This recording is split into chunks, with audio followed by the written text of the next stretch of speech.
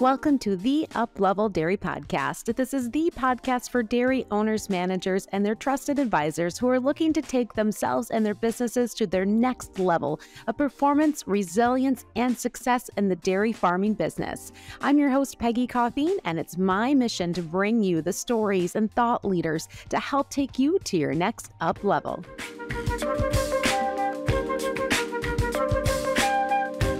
Thanks for joining us for the Uplevel Dairy Podcast today. And hey, I have something to tell you. We are doing a fun giveaway from Uplevel Dairy right now during this month of April. So head on over to upleveldairy.com, subscribe to receive our emails, and you will be eligible to be in the running to receive this awesome gift box from Uplevel Dairy. And what's inside? A few things that dairy managers and any of us in this industry are going to love. It includes a little bit of Uplevel Dairy swag, a pair of waterproof bibs from 4D, and also a leadership book recommended in Jay's Book Club from Bridgeforth LLP. So in today's podcast, we welcome a young dairyman with so much energy, and his name is Reese Burnett. So 2/3 of the 9,000 cows in Wyoming are milked on a 110-stall rotary at Burnett Dairy, located just an hour from Greeley, Colorado. Owned by the Burnett family, this dairy has scaled and added new technologies to gain a competitive edge, and that adds to the excitement for a young dairyman like Reese. Reese graduated from Kansas State University and has returned home to the dairy with his wife in 2021. Today, we'll hear from Reese about what brought him back here and his excitement to be a dairyman at Burnett Dairy. This episode is brought to you by Dairy Specialist. Dairy Specialist is one of the leading and most innovative commercial dairy service and equipment dealerships in the country, supplying commercial dairy farms with innovative parlor designs, new construction, remodels, robotic milkers, dairy waste management, and 24/7 support and technical services. Their mission is to be the trusted and dependable advisors that dairy producers can count on to help bring their operational goals and vision to life. Find contact information in our show notes. Well, thank you very much. I'm happy to be here. Yeah, and so Reese, to get started, just tell us a little bit about your role at Burnett Dairy and a little bit about the dairy itself too. Yeah, so a little history about the dairy. Our family's a little bit unique in that my mom and dad and uncle, they didn't grow up as dairy farmers. So first generation, my grandparents had a small cow-calf operation and some dryland wheat, and mom and dad knew that wasn't going to be big enough for our family. So they got home from college, and they were growing sugar beets and were custom feeding cattle, renting some small feedlots around. And then early 2000s, mad cow disease hit, and they had a hard time finding customers for their feedlot. So that's what really pushed them into the dairy business. So they started by renting a neighboring dairy. They milked a couple hundred head there in 2004. And then in 2005, we opened up the dairy where we're at now. So we milked 3,000 cows in a double 35 parallel for 14 years. And then 2019, we built the 110-stall rotary that has a 3,600 head cross vent alongside it, and moved all the cows over to that and shut down the old parallel. And so we're milking just shy of 6,200 head in that facility now. Wow, Reese, thank you for giving us that background. What an interesting story of how Burnett Dairy came to be. I'd say a little bit non-traditional in some ways. Yeah, a little bit. Yeah, and so 2019 you said was when the expansion occurred. You were a college student, right, at K-State? Yep. And now you're back. So what does your day-to-day look like? What are your responsibilities at the dairy? So that's something that's always changing a little bit. I think that's just part of being a young owner. When I first started back a little over a year ago, my responsibilities were 100% cow-based. And, now, a little over a year into it, I share quite a bit of the employee management with our manager and help him to lead that team. I'm very fortunate. I don't know that free reign is really the right word, but my mom and dad and uncle have given me a lot of freedom in my work, and have really allowed me to take off and do some fun things with our dairy. Yeah. Any examples you can share of some things that you've been able to spearhead since you've been back? Oh, yeah. My dad always laughs about this one. So when I first got home, we were milking all the cows 3X. And so 6,000 cows, 3 times a day is 18,000 milkings. And that was just too much to push through that barn. And so we were running behind on the deck, and, we're getting 3 or 4 hours behind. And my uncle and I had this idea. I said, well, let's milk some of the cows too, X, and we'll milk a couple hundred head more total, and we won't lose any milk, and we'll have fewer overall milkings. So we called my dad up, and he said, we got it figured out, Dad. We're going to milk more cows. And we laugh about that yet, but we've been doing that. We really love that hybrid setup. Yeah. So you found a way to make that work in your system, and that was an idea that you generated. Yeah. Very cool. Very cool. Yeah. What a great example. And I want to spend just a minute, Reese, laying out what makes your geographic location of your dairy really unique, because you're not exactly in a top 10 dairy state in Wyoming, right? No, we're not. So just speak for a moment about what some of the opportunities and also challenges are of being a, 6,200 cow dairy in Wyoming. I honestly love milking cows where we do.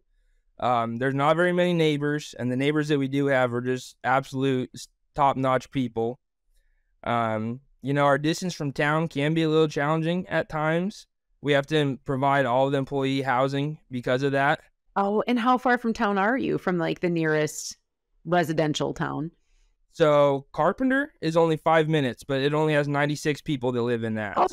So Cheyenne is where we buy all of our groceries, and it's about an hour. You can get there a little quicker if you need to. So what else do you run into being one of Wyoming's dairy farms?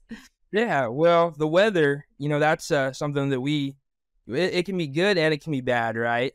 So the summers, they rarely get above 95 degrees and really dry. So it's perfect milking conditions during the summer. A little bit dry for growing crops. Everything we grow has to be irrigated. But on that same hand, the winters can be pretty brutal. Like I know this last December, Cheyenne set a record. They dropped 40 degrees in 30 minutes. Whoa! Yeah, it was a pretty nasty storm. Yeah, so that's definitely, well, like you said, it can be an opportunity in the summertime, but a challenge in the wintertime. Yeah, it has to be managed for sure. Yeah. What else do you run into being in your unique geographic location as a large dairy? We have to hold a little bit more milk storage on farm. So, what does that look like? Well, so we have 3 30,000 gallon silos. So about 30 hours of storage worth. Oh, wow. Yeah. But yeah, and then, if the rotary breaks down, it's usually about an hour before someone can get to us. So we got to be fairly experienced in self-diagnosing issues. Yeah. Who's helped you with that? That's a big task to take on. Yeah, no, it's been good. My dad and uncle are both pretty savvy in that, and the guys at Dairy Specialists, our equipment dealer, are very helpful in teaching me a lot of those things. Yeah. So that's really enabled you, just having that support to be able to operate a large dairy that is unique in size and scale in a place where not a lot of other dairies are located. That's right. Yeah. Okay, so Reese, this is something that's been on my mind since we first started chatting. Clearly you're young and sharp and ambitious, and I can tell you got a lot of energy. But let's face it, like you could have gone into the dairy industry and probably picked your job, right? Like, and you could have been, having your weekends off, working shorter days. There's a lot of competition for young, ambitious talent like you, but right. You chose to come back to the dairy. Why? If there's going to be one audience who understands it, it'll be the audience of this podcast, I'm sure. But it's really just a lifestyle. All of my favorite memories as a kid came from working with my dad during the summer, or, moving cows on horseback with my family on weekends. And that really made me the man that I am today. And so my wife and I have just always known that we want to provide our kids with that same opportunity. Oh, and is your wife a dairy farm girl as well? No, she's not. So I met her in college. She's from Southeast Kansas and no dairy background whatsoever. But she's jumped in with her feet running, and she's been very successful at it. Oh, that's great. Oh, so you must be quite a salesman. If you got this girl from Kansas that had not grown up on a dairy to move to Wyoming and be your sidekick at the farm. So how did you swing that one? Boy, that was a yeah, I don't know how I did it. I'm still trying to figure that one out. Clearly, Reese, your family is a very forward-thinking family between your dad and your uncle, and even just making this pivot into dairy, which was a space that they didn't have direct experience with. But I think it speaks to, once again, that forward-thinking approach. So I'm curious, what were some of the things that they were doing as business owners and as dairymen to make Burnett Dairy, a place that you wanted to come back to, not just because of this nostalgia, not just because of the legacy, but as a viable business for your future? Yeah, Peggy, I think that a lot of that comes from, like you said, they're forward thinking. They knew that 3,000 cows wasn't going to be sustainable for our family long term. And so just the mindset that we have to keep growing and keep moving forward. And, like stemming from that is the new expansion project that we've done in the last few years. And, just having that mindset that we want to keep growing and want to be an elite dairy producer is really exciting and really attractive to come back to. Yeah. Okay. So, what does it take when you say you want to be an elite dairy producer? What is that going to take? Yeah, it takes lots of hard work and attention to details. And you cannot get complacent. My uncle always says that the biggest enemy of great is good. And if we get complacent with being good, then we're going to start moving backwards, and that's not what we want. It sounds, Reese, like you are surrounded by some very wise mentors within your own family. Yep, I'm very blessed in that aspect. Yeah, yeah. And so, okay, so let's take a little swing at the business side of Burnett Dairy, because for you to come back to the operation, and like I said, not just because of legacy, but because you see this as an important piece of your long-term future, and for your wife too, because she's not in Kansas anymore, right? I'm sure she never hears Right. that joke. But when you look at that future piece, like what were some of the conversations and actions that your family took in order to really set things up or start bringing you into the business, not just as a worker and not just as, working into these roles, but more on that ownership, that long-term bigger picture ownership side? Right. When we were in school, Peggy, all these counselors saying we were coming back to the dairy farm, they say, well, the older generation and the newer generation just have to have so much communication. That's what they preach. Communication, communication. And, my family never had like a sit down meeting. What does that look like? It was more my dad and I would be riding in the pickup and we'd bring up the conversation and visit about it. And both older and younger generation did a very good job of communicating what both of our ideas for the future would be. And so, but probably the bigger piece to me than the communication is there's a little bit of trust that has to take place from both sides, right? My family's in a unique transition right now because I'm the first of the next generation to come back. I've got a younger sister who's still in university, and then I've got a younger cousin who is still in high school. And now I'm bringing back my wife, and it's just, there's so many puzzle pieces that are still up in the air. And so it takes some trust from my family that I'm willing to stick around, but it also takes some trust from me that in the end, it's all going to work out. And so my dad and I have just, we kind of have this trust in each other that as long as my wife and I take care of the cows just like they're our own, that in the end it's going to work out. I know sometimes, I hear from other producers, it's like, oh, they had to go work off somewhere else, or maybe they wanted them to go on to school and pursue that degree. Are there some prereqs that your dad and uncle are starting to put into place to say, hey, if you really want this, this is what we need to see from you? Yeah, actually that started back 2 generations ago. Tell me more. My grandpa told my dad and uncle that if they want help getting started, they both have to have 4-year degrees. And so I had that same requirement, and then took it a step further that I have to get enough experience at another dairy or another farm or whatever experience working somewhere else. And so, yeah, I always thought that I was going to spend a couple years after college working somewhere else because of that. But, every summer I just took internship after internship and worked at a small dairy during college, during school, worked at the university feedlot a little bit. And, so then come graduation time, we had that conversation, and both my dad and uncle felt that we were ready. I felt ready too, so. Reese, you just mentioned some of your collegiate experiences, right? Of doing these internships and having this, this on-site experience between feed yards and dairies of different sizes and things like that.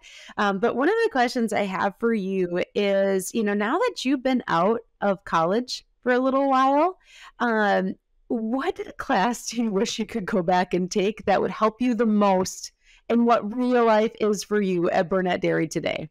Right. Peggy, I don't know that there is one class that can help prepare you to be a dairy manager. I've thought about that. And, to be a successful dairy manager, you have to be a people manager. You got to be a good mechanic. You got to understand cows. You got to speak a second language on top of all that. Yeah. And, the good classes, that's a good place to start. But I think most of the learning comes after graduation. Yeah. So did you take Spanish? Like, are you fluent in Spanish? Or did you take any HR type courses when you were in school? I did. I took a couple HR, human resource management classes. I didn't take any Spanish. I picked most of that up, being back on the farm, actually. Okay. Yeah. I would not recommend people taking HR management classes. I did not do much from that. Yeah, so it's interesting. So like you've really found your greatest education, it sounds like, in the doing more than the studying. Yep, 1,000%. Yeah, well, it's initiation by fire, right? Like, let's take you home, throw you to 6,000 cows and 50 people, and sink or swim. Yeah. No. Okay. So, Reese, we have talked about this forward-thinking theme that is common among your family, and so I know when I ask you this next question, it's something that you've probably thought about. So, I'm curious. You're what? 22, 23? 22, yeah. 22. Okay, 22 years old. 10 years from now, you're going to be 32, and so when you are in your early 30s. What do you want your typical day to look like at the dairy? Yeah. I think that, right now I spend very much time in the cows and boots on the ground type stuff. And I think that that's one of our keys to success is that we have ownership on the ground. And so that's something I never want to lose part of, right? I feel like a lot of young managers come back to the farm and say, well, I don't want to do this. I'm too good for this, or, X, Y, and Z. But I think that 10 years from now, I want to still be doing some of that, as long as probably having some other responsibilities.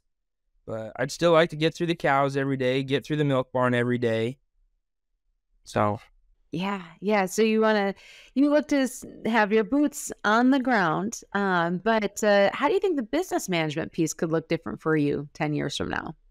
Yeah, I think that as I get older and have more experience, my dad and uncle will start, giving me more of that business management of the dairy itself. But I think about that too, and I want to be hungry for that. I want to learn more of that stuff. But I think it's arrogant of me to assume that I would do a better job without them. I want them to always be part of it, whether it's I'm sure it won't be to the same degree that it is today, but I always want them there for that sage advice that they have. Yeah. So you really value their input, you value what they bring to the table. And it sounds like, as you alluded to before, that communication and trust has been a big piece of your relationship all the way through. And you want that to continue on. Yes. Yeah. Yep. Yeah. So, okay. So I'm going to push you a little bit, more in this forward thinking tone here when we think about, your 10-year outlook of wanting to still be boots on the ground and be touching cows and people every single day, but knowing that part of stepping into a bigger role at Burnett Dairy is going to be the ownership side of it, right? And the business side, the decision-making side. So when you look at those two pieces, management and ownership and the roles that you will have in the future, what skill set do you think you most need to develop to get there? Yeah, I think, Peggy, probably the biggest personal area I'll have to develop is a little self-confidence, right? And self-confidence is a thing that it's such a balance. It's such a pendulum, right? Too much self-confidence, and I'll be too arrogant to realize my own mistakes, and I'll think I don't need my dad and uncle. But too little, I won't be able to make any decisions at all on my own, right? And so stepping into that self-confidence role and seeing where I fit and, just knowing that I can do some things is going to be a big key for me. You've been back at the dairy for a good chunk now to really feel out what this is like. What's your advice to other young individuals that are doing what you're doing, coming back and realizing like, oh, I'm the youngest person here. I'm now starting to lead people that maybe you tagged alongside of when you were, a little kid. What's your advice to others that are doing what you're doing? And how to make that transition. Right. I think probably the biggest key is having patience, right? If you come back from school and think that, hey, I'm the smartest college graduate here, people aren't going to respect you and aren't going to want to listen to your ideas. But if you're patient with your response time and you're respectful of all the years in service that the employees there have put in, then it's going to work out. Our team has been very open and accepting of me coming back. And it just takes time. Yeah. So patience. And then going back to, I think what you kind of alluded to before, I can see you have a level of humility, right? That just keeps you grounded. And that probably goes a long way with the team as well. What makes you excited for your future as a dairyman? I think about this one a lot. So my great grandfather, he had 60 milk cows. And I think for the time that was probably a decent sized dairy. But I know that he's looking down from heaven right now and is absolutely amazed that we're milking 800 cows an hour and probably twice as much milk per cow as he had. Wow. Isn't that incredible? It is crazy, just in a few generations. And so I'm really excited to see the innovations that the industry will come up but in the next 60, 80 years. Yeah. And so along those same lines, so you're from a generation, Reese, where you grew up probably with a cell phone and a lot of technology that has been a part of your life since you were little on. And so just speak to a moment about what level of excitement does technology give you when you look at that future picture of your dairy? Yeah, man, I could go on and on about the tech in the milk barn. So it's 110 stalls, and it only takes 5 employees to run it, Wow. which is fewer milkers than we were running in the double 35. Wow. And part of that is we have 3, they're called green source robots. They're the same arms that I believe John Deere and GMC do their welding with, just green source automation taught them how to milk cows. No way. That's so cool. So they're doing all the prep work and all the post-dip work is all done by robots. So the only thing a person has to do is load cows onto the deck and attach the units. Wow. Yeah. Do you think that right there is part of what makes it possible for you to milk 6,000 cows in Wyoming? Yeah, it 100% is. Yeah. And speak to the milk market situation where you're at. Where does your milk go, and what do you see about the long-term future of your milk market in your region? Yeah, so we're really pretty situated off well. So all of our milk goes to Leprino Cheese in Greeley, Colorado right now. It's marketed through DFA, and yeah, I think that the DFA and Leprino are here to stay. We would like there to be a little bit more opportunity for growth, but that's not what the market's dictating right now. So we're going to look for growth in other enterprises for the time being. And what other enterprises are you starting to look into? Oh, we're all over the place, Peggy. Beef ranching, buying more pivots. We're we're all over the place. Apartments, hotels, things like that. Yeah, wow. So you guys are really a family of entrepreneurs. Yep, a little bit. Okay, so here's a question for you then. So knowing that, what is your like wild, crazy business that maybe doesn't have anything to do with dairy that you would love to start someday? Because I bet you've been thinking about that. Yeah, I so it's kind of going back on my previous answers, right? Is that there's not a whole lot of opportunity for growth because of the milk market. I think it would be absolutely awesome to come up with my own milk product and process our own milk on the farm. Ooh, cool. Very cool. Yeah. Well, so we'll give you what, 5 to 10 years, and then we'll see Burnett branded straight from the farm milk. Maybe so. We'll see. Oh, great, great. And so, Reese, we've talked about the things that get you excited for the future and some of the tech that really has been a game changer and that you know is going to be part of making the dairy successful in your position as you continue to develop as an owner and into management there. But what's the other side? Like, as a young dairyman, what worries you about the future of the industry? A lot worries me, Peggy. Like I said before, my wife and I's goal is to have a business that's there for our kids when they're ready to come of age. And a lot of things have to happen right for that to come to be. So, and a lot of that's out of our control too, right? Whether the economy is going to remain viable, whether my family is not going to run the business into the ground or not, But yeah, I think that we'll be okay. We'll keep working and keep our nose to the grindstone, and I would assume that we'll achieve that goal. Yeah, absolutely. And environmental regulatory pressure, what does that look like in your area? It's not too bad. I think a lot of that is because we don't have too many neighbors. But, you would think that being in Wyoming, a lot of people have watched the Yellowstone TV show. Oh, yes. There's a lot more EPA than you would think being in Wyoming. Water's not terrible, actually. So we are part of a small subsidiary of the Ogallala, and it does recharge itself, but it can run out of water fairly early in the year. But so there's a creek nearby, and if the creek's running, then we're pretty good.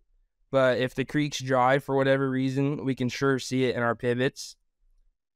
And so, I don't think there's a whole lot of opportunity for growth as far as more pivots.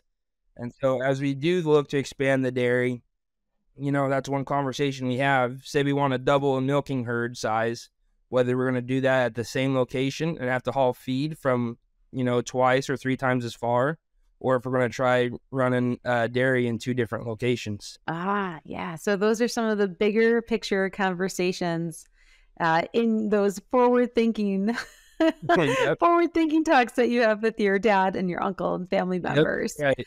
Oh, Reese, I tell you, it is really fun to hear the excitement and enthusiasm coming from you as a young dairyman, doing what you're doing. And I'm so grateful that you shared that with us on the Uplevel Dairy podcast. And this is the time in the podcast when we switch gears a little bit and talk a little bit more about you. And this is the Uplevel 5. So these are the 5 questions that are all about your personal next level of performance, what you're pushing for, personally, professionally, as an individual. And so question number 1 I have for you today is this: what does success look like to you? Yeah. So my dad and I have used this quote ever since I was a little boy, that you're not rich until you have something that money can't buy. Ooh. And so what that means to me is that having a healthy relationship with God, my wife, and my kids someday is what it means to be successful. All things you can't buy with money. Your dad is a wise man, isn't he? He is. Oh, okay. And then next question in 3 words. How do you want to show up each day? Yes, I want to show up confident, humble, and eager. Confident enough to push myself to be better, but humble enough to know my own weaknesses, and eager to learn and better myself every day. Oh, wow. Well, just in this brief conversation that we've had, I would say that's how you showed up today, Reese. Well, thank you. And question number 3, who are a couple of thought leaders or influencers that you follow? First one is Jesus Christ in the Bible.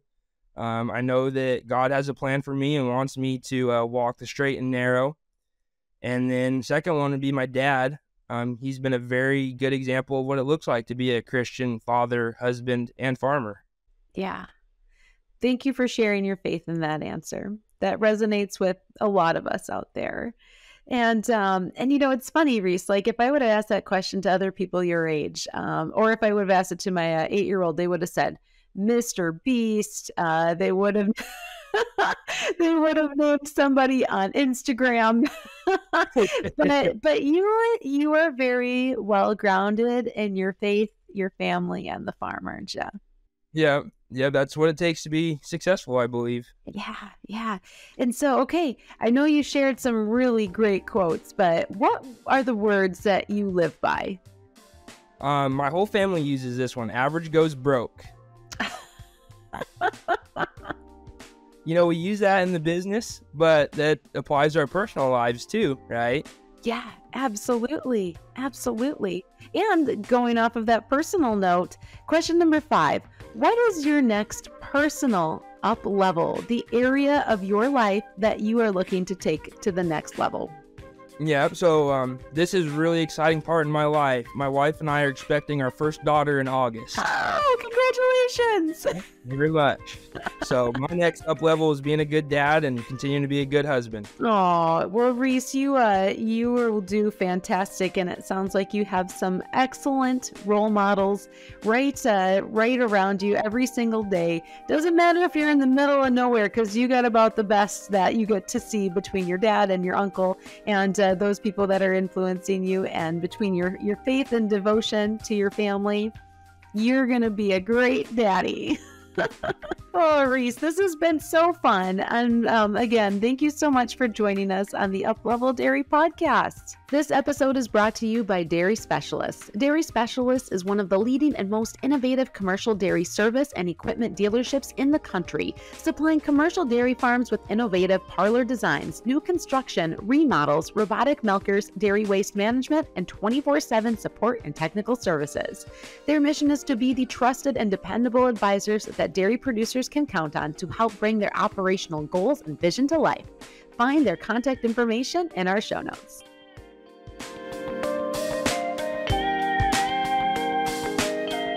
Thank you for listening to the Uplevel Dairy Podcast. I'm your host, Peggy Coffeen, and if you like what you heard today, go ahead and head on over to upleveldairy.com to read the blog and join the Uplevel Dairy email list so you can receive new podcasts, blogs, and special offers coming soon from Uplevel Dairy straight in your inbox. To listen to more episodes, head over to Apple Podcasts, Spotify, or YouTube, and don't forget to rate and review. Connect with me, Peggy at upleveldairy.com, and follow Uplevel Dairy on Facebook, Instagram, and LinkedIn.